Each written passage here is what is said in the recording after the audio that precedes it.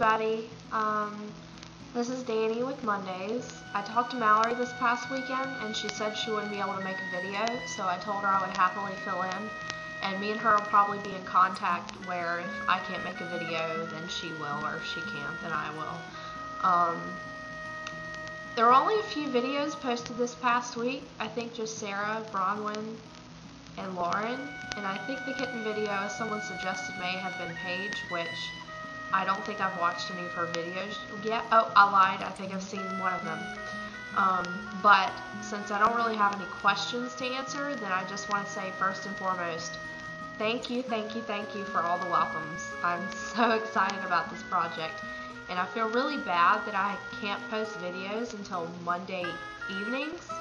I could make them Sunday night, but my fiance usually is over at my apartment a lot on the weekends, and I feel kind of weird recording in front of other people, so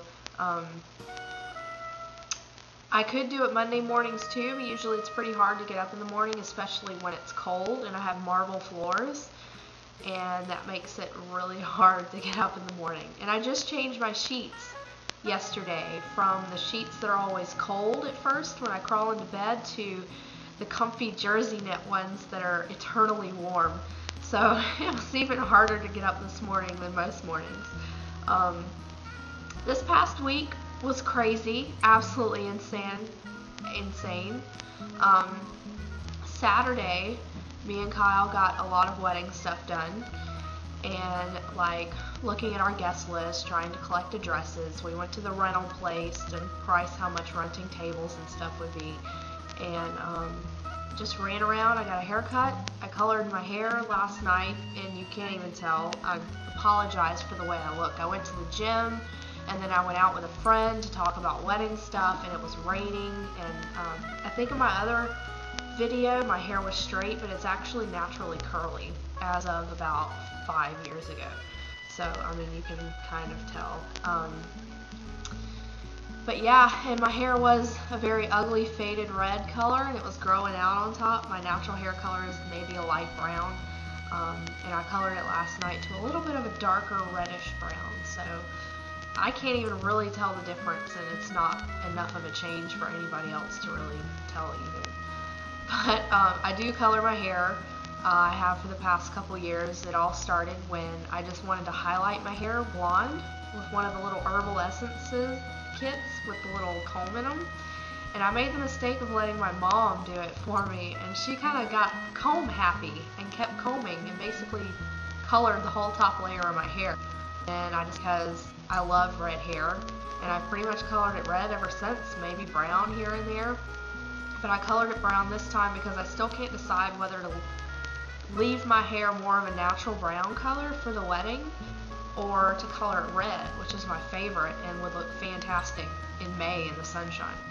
So anyway, maybe you guys can help me out with that. My soon-to-be sister-in-law had her 5th baby last week.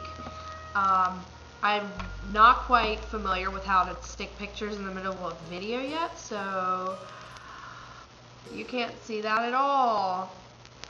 Never mind. Oh, there he is. You can sort of see him. Little cell phone picture. It was a little too bright there for a second. Beautiful baby boy named Ewan Roger, after, I think Roger's after her dad. And he's so adorable. And there were some pretty big complications during the pregnancy where we thought we were going to lose both Melissa and the baby, but everybody turned out fine, and he's a beautiful baby boy, and I can't get enough of him. Tonight, I hung out with my newest friend. April is actually one of Melissa's best friends, and me and April have become really good friends. We're almost like the total copy of each other. We both are totally into the same things. We like to do the same things, talk about the same things. And Melissa had always told April that I was basically a clone of her. And then we talked on Facebook for a little while and finally met when Melissa had her baby last week. And it's just, sparks have flown.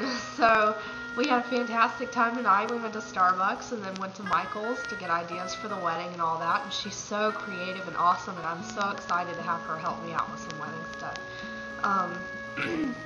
I also, Lexi, come here, Lexi, come here. I am babysitting this all week. Isn't she adorable? This is Lexi. She's a toy poodle. She's about 4 years old. And one of my neighbors has gone to the Dominican Republic. She's a surgeon in a local hospital, a resident surgeon. And she went to do some surgery at a hospital in the Dominican Republic and asked me to watch her doggy. And I'm so in love with her. She's still getting used to me and is terrified of me, especially when I put her little harness on to take her outside to use the potty. She doesn't like that harness. She turns into a completely different puppy when I put that harness on her. But she's so adorable, and I already told Erin that I would be putting Lexi on YouTube. So she's nervous. I can feel her little heart beating.